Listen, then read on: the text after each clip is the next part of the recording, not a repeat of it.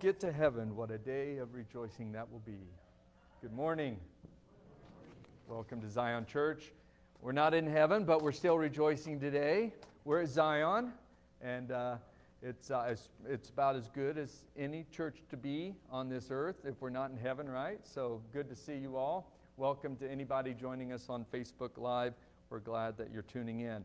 I'll direct your attention to the insert as I quickly share with some things coming up. Dave and Kathy McCamey's anniversary celebration is next Sunday, and I share that because the family is inviting all the church family. So it's from 1 to 3 in the fellowship hall. There's another family having a celebration in a few weeks. It's a baby shower for Carly Sherman and their baby girl. The baby shower is September 1st at 3 p.m. here at Zion Church, and they do ask that you RSVP Nicole, and her phone number is on there. Rally Day is coming up September 8th, so that will be our restart to Sunday school. We'll have Cowboys with a Mission here. They'll be doing activities with the elementary kids, and then the middle school and high school kids will be up there also, and then they'll break up. Middle school and high school will go one direction, and elementary kids will go another direction for some testimonies from some of the young people that are in, participants in Cowboys with a Mission, and then Kevin Cooley will preach that morning. We will have our barbecue pork and brisket lunch after worship that day. So the pulled pork and brisket will be provided. Church members and regular attendees are asked to bring either a side dish and a dessert, or you can bring a side dish and a dessert. Ryan Stevenson concert is coming up September 12th. You can read more about that. You can also scan the QR code and buy your tickets just by scanning that code. We will have some hard tickets, paper tickets, if you prefer to do it that way, and Don Raven will have those available by next week. We are also coming up with the beginning of school, our Wednesday night dinners, and we are in need of 2 more teams for Wednesday night dinners. Right now we have 2 teams that are going to do once a month. We also have some individuals that will, cook once, but they're not going to be regular. So I'd love it if we could have 4 teams. And then we can work those other people in that want to do 1 meal in the fall or maybe 1 meal in the winter. Also, Kim Lundgren and I would greatly appreciate it if someone would volunteer to be the organizer for Wednesday night dinners, so that that's not added to Kim and I's plate. So pray about that, think about that. If you would like to be the person that schedules all the teams, and that doesn't mean you're necessarily cooking regularly at all, or that you're even here, but you're the organizer and the person they call to, and then Kim and I won't have that. But right now I'm working on that, so if you get a phone call from me, I'm currently the organizer, and I will be asking if you might be willing to cook for Wednesday night dinner, or maybe get with a team to cook a Wednesday night dinner. Are there any other announcements? All right, I made you all quiet. Let's take a moment to get loud again and greet one another.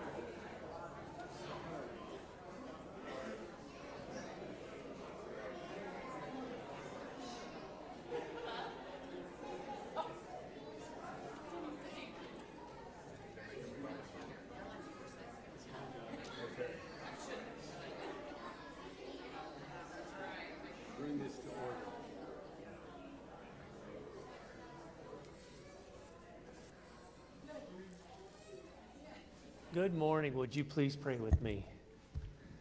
Almighty God, in Jesus, you open for us a new and living way into your presence. Give us pure hearts and strength to stand in Christ, who is our firm foundation of faith. In the holy name of Jesus, we pray as he taught us to pray, saying, Our Father, who art in heaven, hallowed be thy name.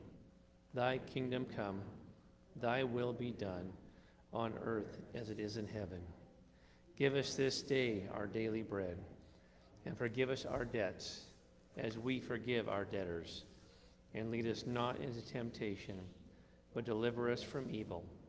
For thine is the kingdom and the power and the glory forever. Amen.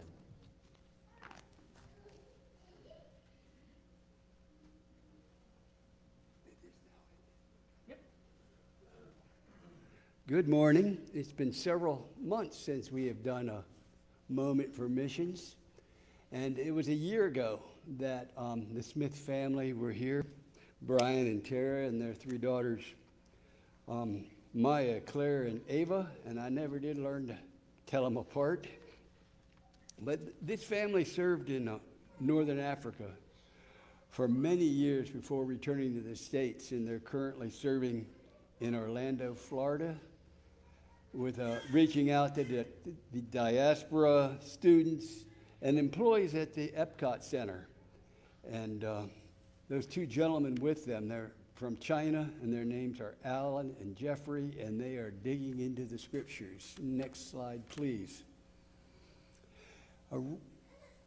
Originally, their plan had been to work with Moroccans who are at the Epcot Center. Apparently, there is a display at the Epcot Center on Morocco, but the Moroccans have not returned since the end of COVID. Their targets, it seems like God has brought to them the Chinese and Japanese visitors, and that's where their efforts have been. Their outreach tool, they call it discussion and food events, and you can see the picture down there on your lower right. They had 30 people at their house for July 4th celebration, focused on American food, including s'mores. And many of these Chinese and Japanese had never had a s'more. As you remember, last year when they were with us, they asked, one of their prayer needs was for a new house, a better place to live. And their priorities were neighborhood, neighborhood, neighborhood. They needed to be close to where their ministry was. They needed schools for the girls. And they needed a place big enough to bring these people together. And you can see, looking at that picture, they were quite successful. As far as prayer requests, school starts there on August 12th, tomorrow. So they're praying for the girls as they begin new school. And both Claire and Ava have knee surgery on September 17th. Not a lot of details in the newsletter. And pray for their ongoing Bible studies as they reach out to these groups where the gospel really has never taken root. And then pray for the return of the Moroccans to the Epcot Center so they can get on track. And Tara is entertaining the idea of going part-time work, so if you could pray for that. So the next slide, please. Last but not least, Sepong was with us, I believe it's 2 weeks ago, Sepong Basupi, and he did send a little note, and I will read that to you. Please pray my thanks to the Zion Church community. Thank you for the love offering. That's a huge blessing, and I am grateful. He goes on to say, thank you, Natate and Mama, for having me in your home. And then he says, I hope I can get to see you down here real soon. That invitation is not just for Sue and I. It would be kind of fun to take a group to Southern Africa and visit Sepong and some of the ministries going on. And he's kind of excited about that. And finally on Sepong, he has taken on a larger role within AIM. They're in the southern region. And he was very nervous about this. They had a vote to ratify him in that position. And during his time here, he was nervous and concerned. Well, the vote passed with only one no vote. So that's a positive outcome to prayer. And you are praying for Sepong. He's leading an organization that's going through change, and change comes with growing pains. And often, as a leader, you're blamed for the growing pains. So just pray for Sepong. And I realize that this slide needs a bit of explanation. He helped us turn our Farming God's Way compost pile, and he can really lift a lot of weight. And then he had never fired a firearm, so we went out behind the house and opened fire, and he had a blast. So thank you.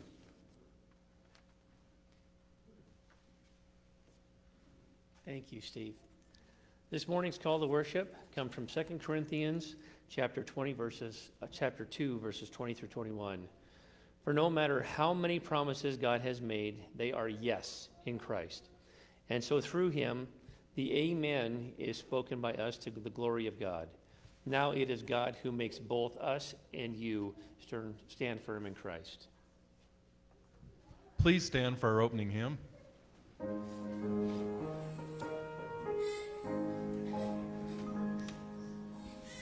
Standing on the promises of Christ my King, through eternal ages let his praises ring. Glory to the highest I will shout and sing, standing on the promises of God.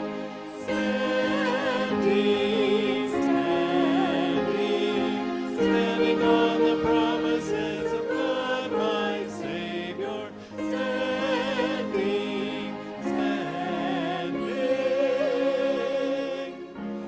Standing on the promises of God, standing on the promises that cannot fail. When the howling storms of doubt and fear assail, by the living word of God I shall prevail. Standing on the promises of God, standing on the promises of God, my Savior.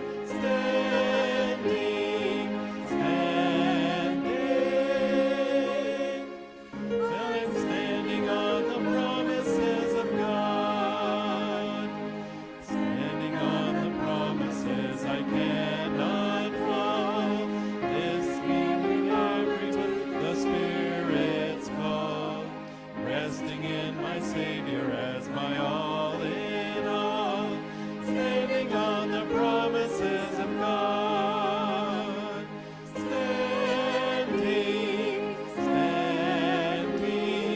standing on the promises of God, my Savior.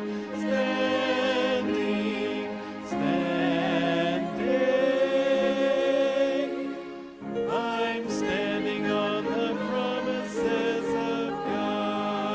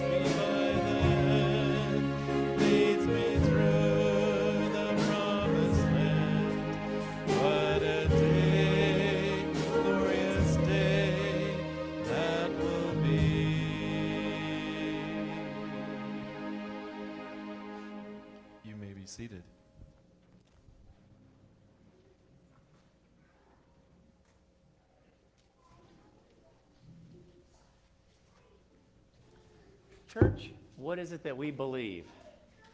I believe in God, the Father Almighty, maker of heaven and earth, and in Jesus Christ, his only begotten Son, our Lord, who was conceived by the Holy Spirit, born of the Virgin Mary, suffered under Pontius Pilate, was crucified, dead, and buried.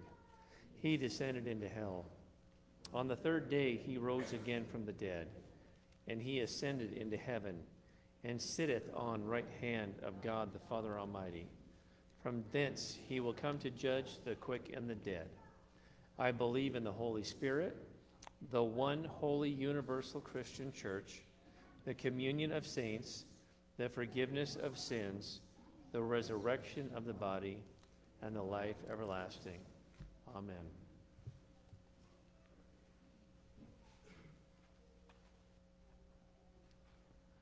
Let us pray.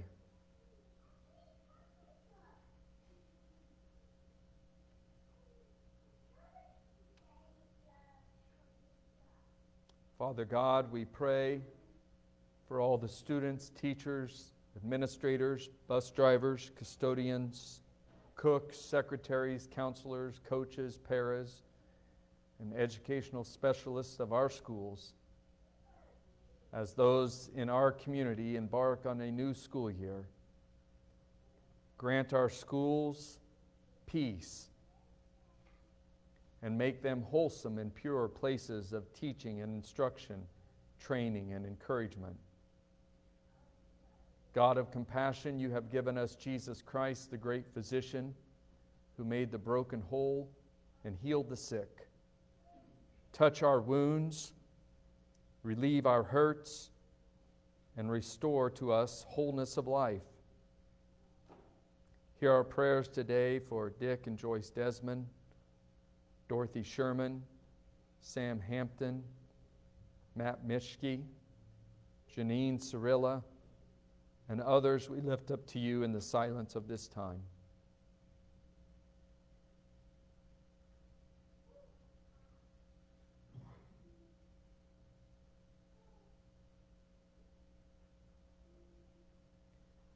Mighty God, you rise with healing in your wings to scatter all enemies that assault us.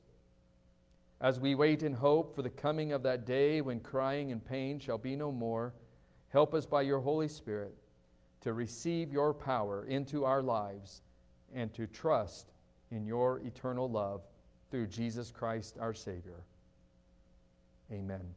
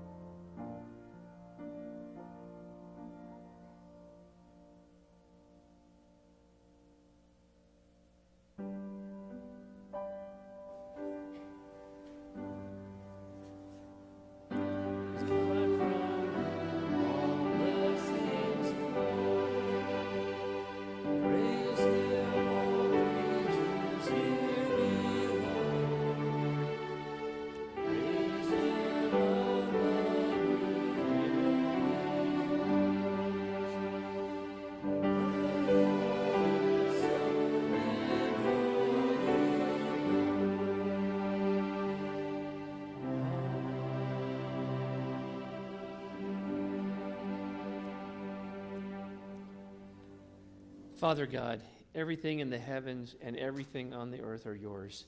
We return these gifts as a sign of our gratitude and as a response to the needs of the church of the world. Lord, bless these gifts. Amen.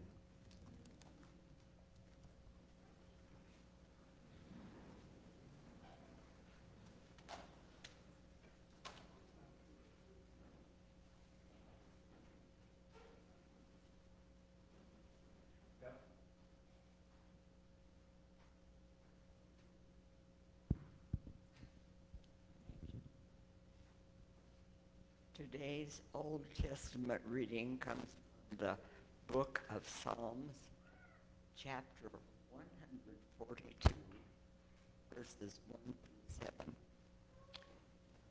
I cry aloud to the Lord.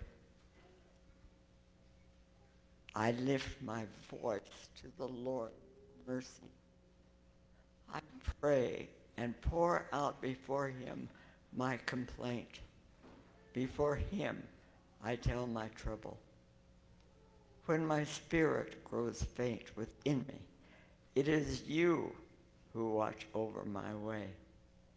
In the path where I walk, people have hidden a snare for me. Just look and see. There is no one at my right hand. There is no one who is concerned for me. I have no refuge. No one cares for my life. I cry to you, Lord. I say, you are my refuge, my portion in the land of the living. Listen to my cry, for I am in desperate need. Rescue me from those who pursue me, for they are too strong for me. Set me free from my prison, that I may praise your holy name. Then the righteous will gather about me because of your goodness to me. Reading.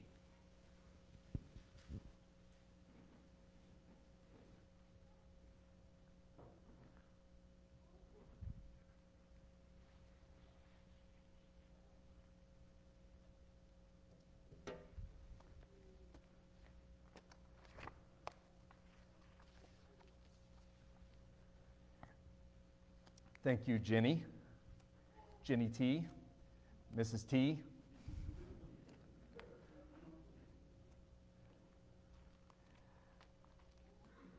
Our New Testament reading comes from Galatians chapter 5.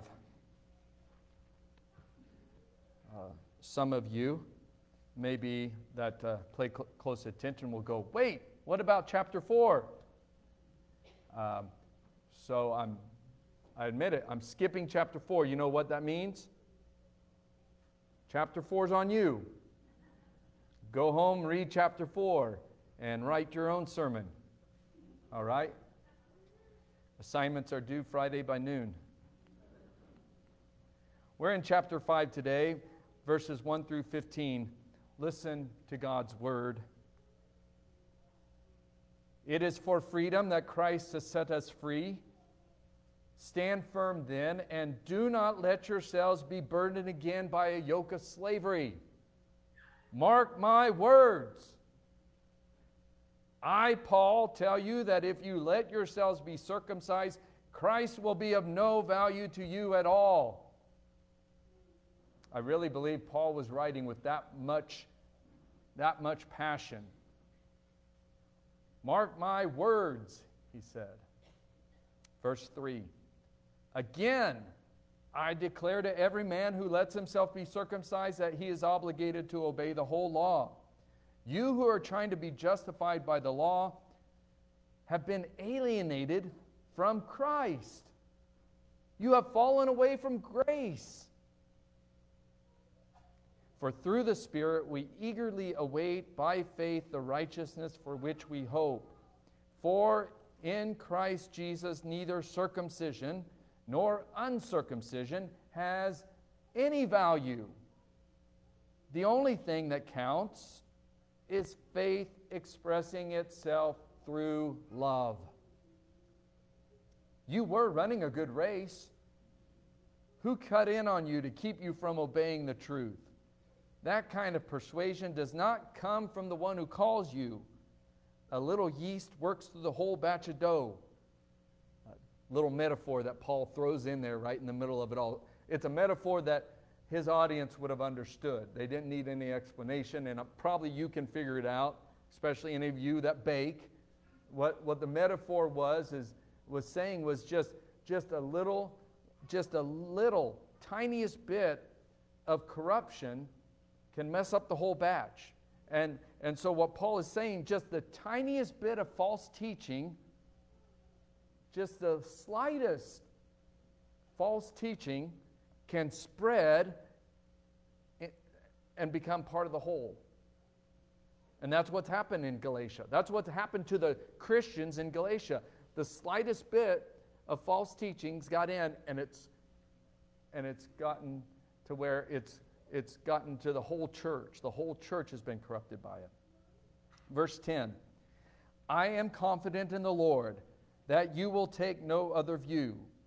The one who is throwing you into confusion, whoever that may be, will have to pay the penalty. Brothers and sisters, if I am still preaching circumcision, why am I still being persecuted? In that case, the offense of the cross has been abolished.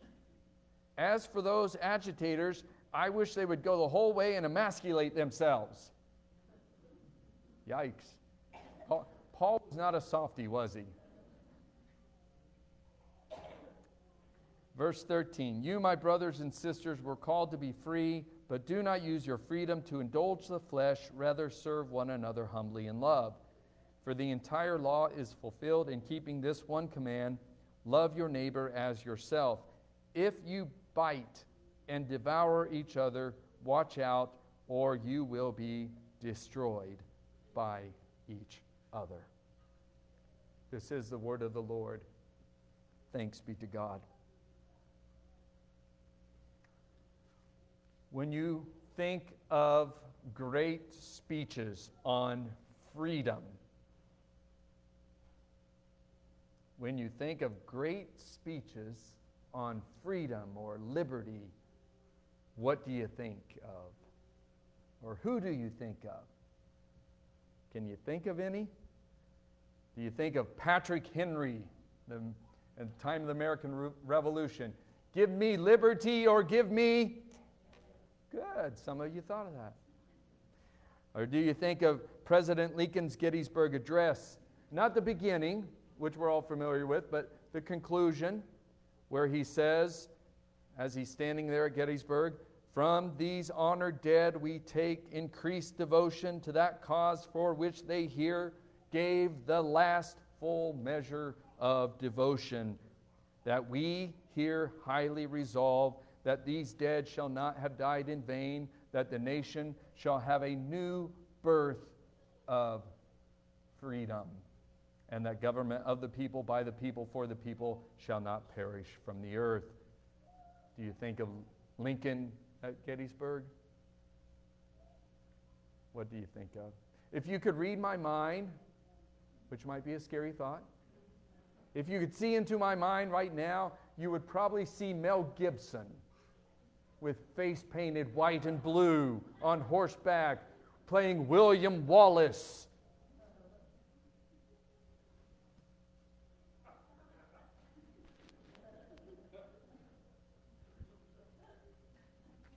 It's not going to play, is it? Do I have to reenact it? And I see a whole army of my countrymen here in defiance of tyranny. You've come to fight as free men. And free men you are. What will you do without freedom? Will you fight? Fight against that? No! We will run! And we will live.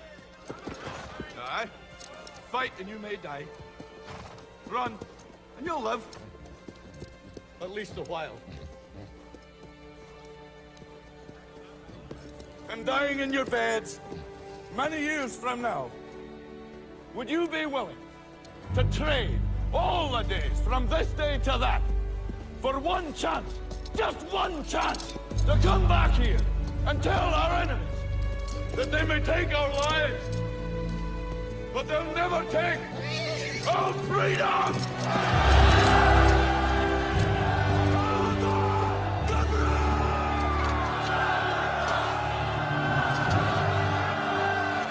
Ah, they can take our lives, but they will never take our freedom. For all those great speeches on freedom and any that you thought of, I would argue today, I would put Paul's speech from Galatians 5 up there above them all. And you might say, well, you just read that. That didn't seem quite like William Wallace.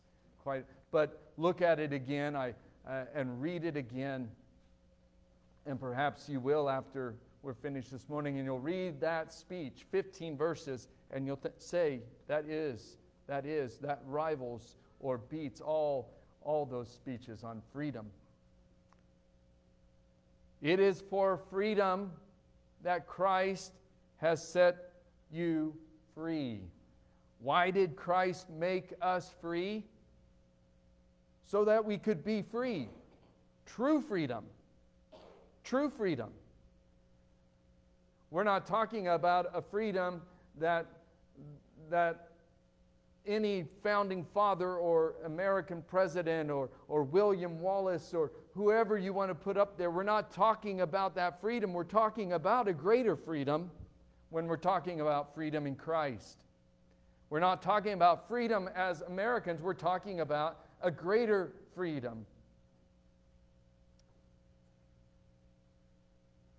What Paul makes in this speech here is a speech about true freedom, forever freedom.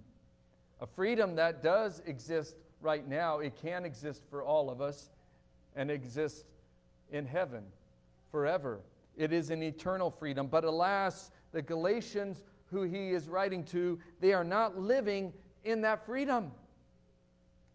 They're not living as free people in Christ. No, they had been threatened by social and religious and organizational forces within their community. And the pressure had been so severe as they were threatened by these people. Do this. You must do this or else. The threat was so real, so strong, that they had surrendered. They had surrendered their freedom in Christ, and they had gone back to living as slaves. They had gone from being freed by Christ, by the power of the Holy Spirit, in the message that Paul had proclaimed to them, and leave in slavery to sin, to go in Christ. And now what have they done? They've only subjected themselves to another form of slavery. And some of the same things, although we live in different times and in different cultures and a whole different world, but some of the same things that threatened the Christians in Galatia can threaten the freedom of Christians today.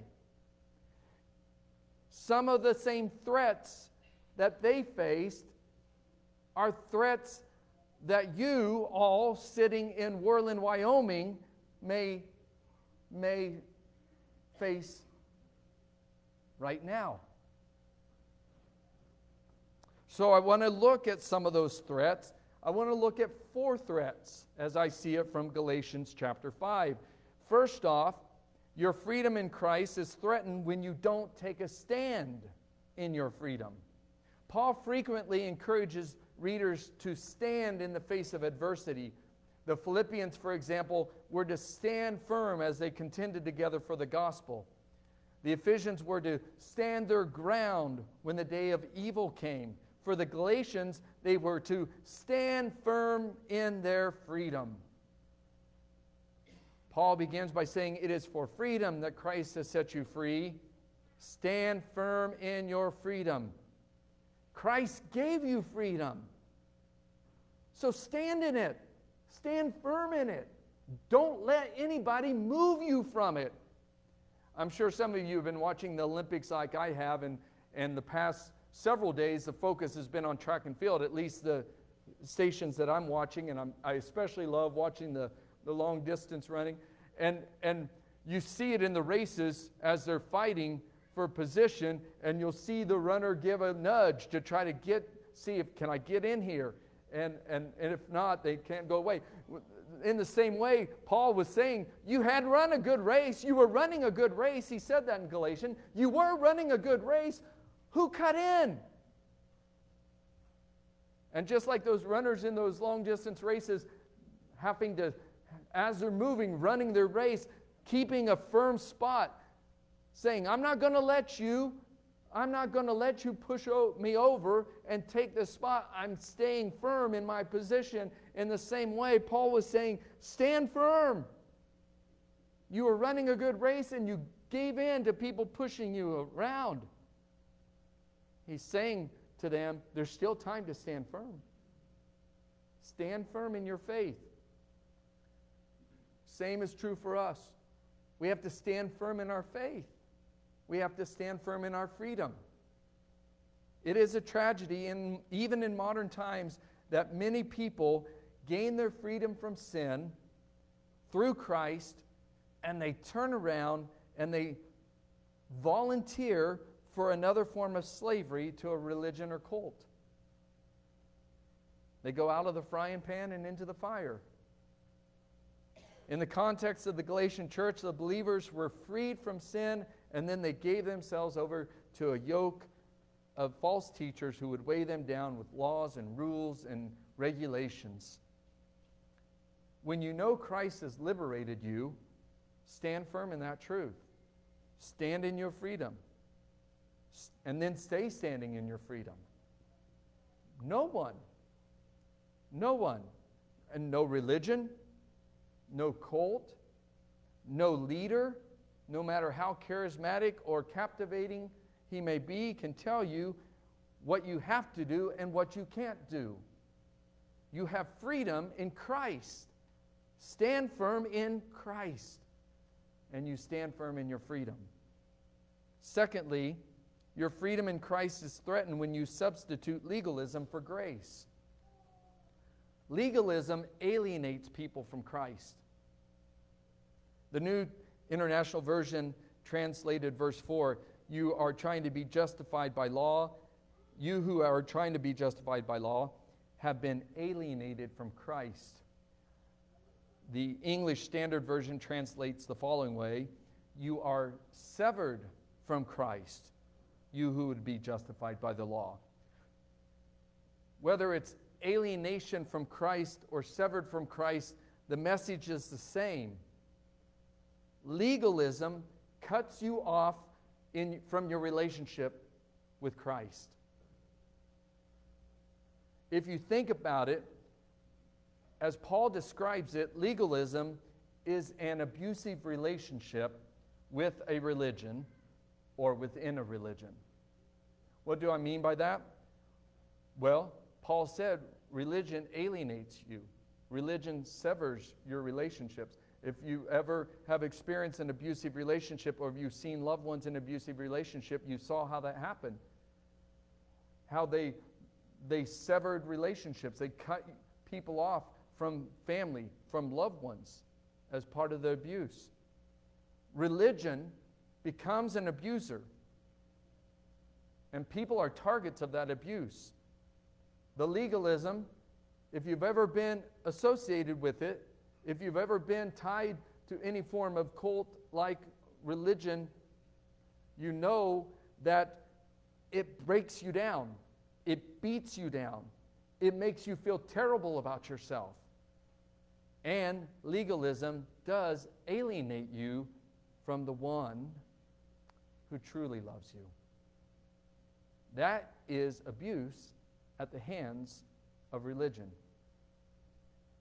And I'm not making light of domestic abuse. I'm not making light of any type of abuse, physical, sexual, mental, emotional. But neither should I or any of us look lightly on legalism. and cult religions. Whether it's in a church or an organization or in a family. It's harmful. It alienates people from Christ. And that's what's happened in Galatia. So no wonder Paul is so strong with his words in chapter 5. He knows that this legalism is abusing the Christians, these young people. And I think he's being so direct about the abuse of circumcision and the improper use of the law by those Judaizers against the Galatians, because it breaks his heart to see these young Christians, young in their faith, not fully mature Christians, being abused by legalism. And they've even come to surrender to that legalism. I don't know what types of churches everybody grew up in. I don't know all the different teachings or doctrines you were exposed to early in life, but I do know that any time a person is exposed to a legalistic religion or a works-based religion where you earn your standing in the church or you earn your standing in the cult by observance or strict obedience to the rules and the rituals and the social expectations of that group, it is often something that stays with a person for a very, very long time. Some people who are able to leave such legalism still carry the pain or the scars or even the mentality of some of that abuse that legalism brought upon them. The good news is God offers us grace, healing grace, loving grace, compassionate grace. The good news is Jesus gives us freedom in place of that heavy yoke of slavery that comes from submitting to legalism. Thirdly, your freedom in Christ is threatened when guilt or merits are the rulers by which you measure your own worth. The Judaizers were trying to enforce a performance-based righteousness. Again, in chapter 5, Paul has returned to one of the primary performances being shoved upon the Gentile believers, and that is of circumcision. We talked about it a lot when we were in chapter 2. Judaizers are guilting the Gentile Christians into circumcision. Paul says that it's neither circumcision nor uncircumcision that matters. He says that neither has any value to righteousness. So what does have value for righteousness? And Paul gives the answer. Just this: faith expressing itself through love. And while this letter was aimed at the Gentile Christians, I wonder if Paul hoped that some Jewish Christians would get the message too. For while they were guilting people into works-based righteousness, they themselves thought they had already gained their own righteousness through their own merits. Our relationship with God is not a meritocracy. Our position in the church is not based on our merits. Now, if we're being honest, I suspect for some of us, that's a hard pill to swallow, if we're being honest. I mean, especially as Americans, we're a meritocracy in so many things. And maybe it's not just Americans, maybe it's just human nature. Probably part of the sinful human nature that makes us want to earn it. I got to earn it, right? There does seem to be some deep-seated mechanism in us human beings that yearns for a system through which we can gain or earn everything we have and everything we attain, including our goodness and our righteousness. We're performance-based so much. So maybe it is, even in the church, sometimes hard for us to say, It's not about that. So, Pastor, are you really saying my confirmation didn't earn me any points with God? But I memorized all those questions and all those answers, and back in my day, we went 2 years to confirmation. And I memorized all those scriptures, and I stood up in front of the congregation, and I was grilled. Are you saying that that has no value for my righteousness? Yes, that's correct. It had no value in making you righteous or more righteous. What about my 50 plus years as a member of this church? It hasn't increased value to my righteousness. All the events I helped plan, all the vacation Bible schools I assisted with, all the food I've cooked, all that cabbage I've cooked. None of that has advanced my position with God. That's exactly correct. No value in making you more righteous or righteous in the first place. What about my tithes and offerings? Don't tell me. Yeah, that's right. No value in making you righteous. Then tell me, what does have value? How can I know that God loves me and that I do love God? Paul says the only thing that counts, the only thing that matters is faith expressing itself through love. But that sounds too simple. It sounds too easy, doesn't it? And I can do that every day. That's true. You can. I can. We can. Once you have that right relationship with God, which is a gift of God's grace, it is God's grace that makes us righteous. And once we have that righteousness, it flows out of your life. It flows out. It's what we do. And your faith and love is expressed for God in worship and in corporate worship. And so that's why you want to be here as often as you physically possibly can be here. That's why you're here. Not out of obligation, but because you desire to be here in worship. Because why? Because it flows out of your righteousness that God gave you. You want to thank Him. You want to glorify Him. You want to worship Him. And your faith and love is expressed by reading His Word and meditating on His Word and praying daily, often, talking to God often throughout your day. Not because someone's making you, but you do that, you spend time in daily devotions, not because you have to, but because you want to. And your faith and love is expressed through acts of service. Yes. So you do things within the church like cook for others on Wednesday night and help out with Vacation Bible School and do youth ministry and sing in the choir and sing in a praise team and teach a Sunday school class. You do those things not because someone's making you, not because the pastor called you, but because it's flowing out of your life. It's flowing out as a result of God's grace, that righteousness you want to serve God. And that includes in the church. Your righteousness, which God gives you, results in your faith expressing itself through love. And then to emphasize that He is not contradicting the law, Paul throws this in at verse 14. For the entire law is fulfilled in keeping this one command, love your neighbor as yourself. That sounds familiar, doesn't it? We know Paul didn't come up with that. Jesus gave it to us. It sounds a lot like Jesus in Matthew 22. When an expert in the law asked him, what is the greatest commandment? Jesus gave him not just the greatest commandment, but He gave him also the second greatest commandment. Love the Lord your God with all your heart and with all your soul and with all your mind.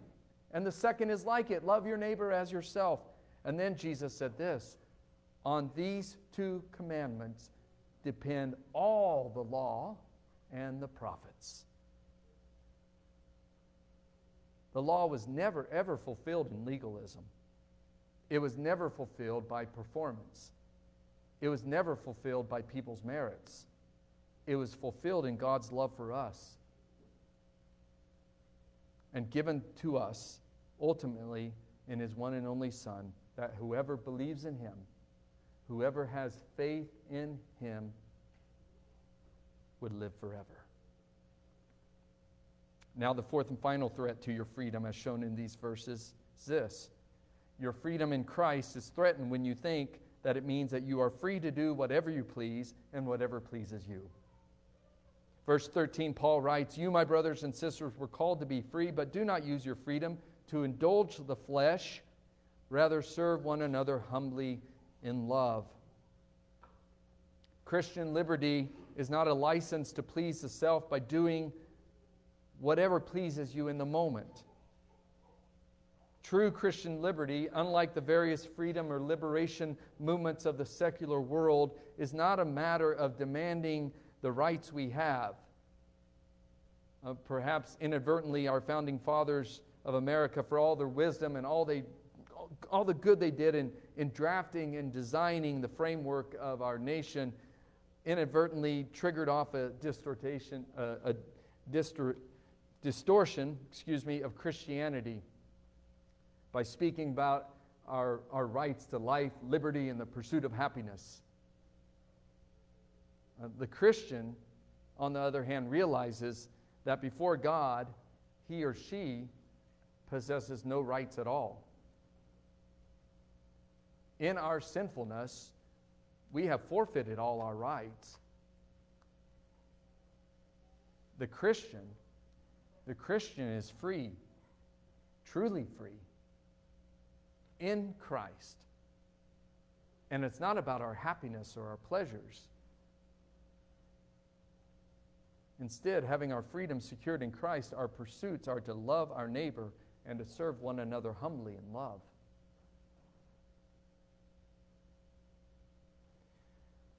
Robert Brewer Young is a contemporary cello and violin maker, probably the most famous and well-known, most accomplished violin maker of our day, still alive. He has clients all over the world. The best musicians, if they want the best violin, they look up and contact Robert Young. He has clients that are musicians from the New York Philharmonic to the San Francisco Symphony to the Berlin Philharmonic to the Opera Nationale de Paris, just to name a few. He once said something about a violin string that is apropos to Paul's words on freedom in Christ. Robert Brewer Young said this: "I have on my table a violin string. It is free. I twist one end of it and it responds. It is free. But it is not free to do what a violin string is supposed to do: produce music. So I take it, fix it in my violin, and tighten it until it is taut with no slack. Only then is it free to be a violin string." By the same token, a human has freedom to just be a human apart from Christ. A man can be born and can live all his days free and die free on this earth, however he pleases. But that freedom is not true freedom. That human can be free to do what he pleases with no strings attached to God. But he will never be what he was created for. His free existence will never produce the life music that he was intended to make, as long as he is apart from Christ. But once he is fastened to Christ, once his life is attached from one end to the other, to Christ, then alas, he is free to be what he was intended to be.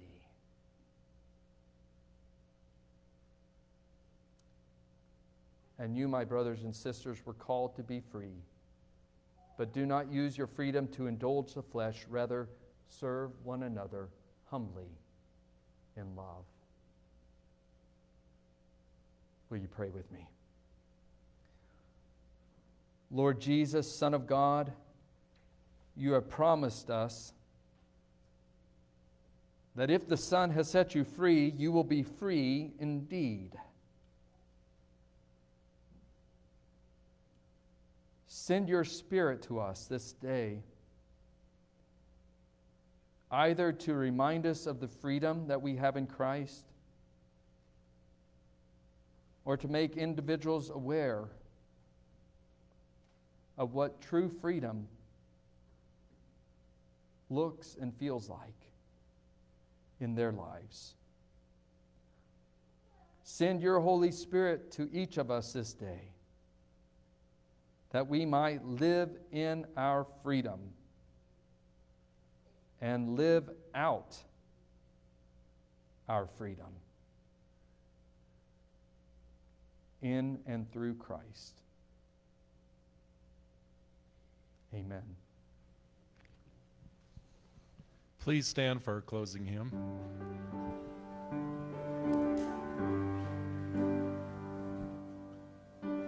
Sing of my Redeemer and his wondrous love to me. On the cruel cross he suffered, from the curse to set me free. Sing, oh sing of my Redeemer, with his blood he purchased me.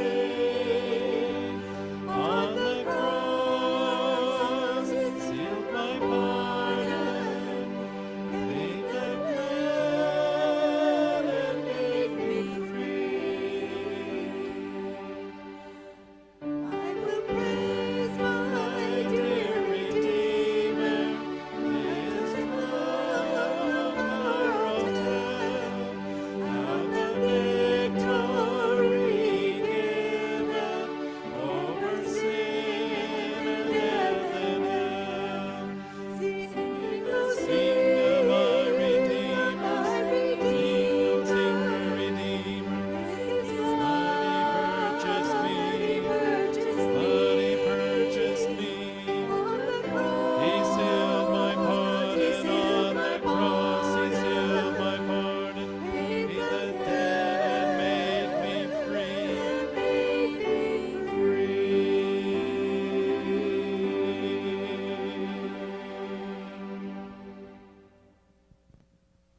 And now receive the benediction. May the Lord bless you and keep you. The Lord make his face to shine upon you and be gracious unto you. The Lord lift up his countenance upon you and give you peace now and forevermore. Amen.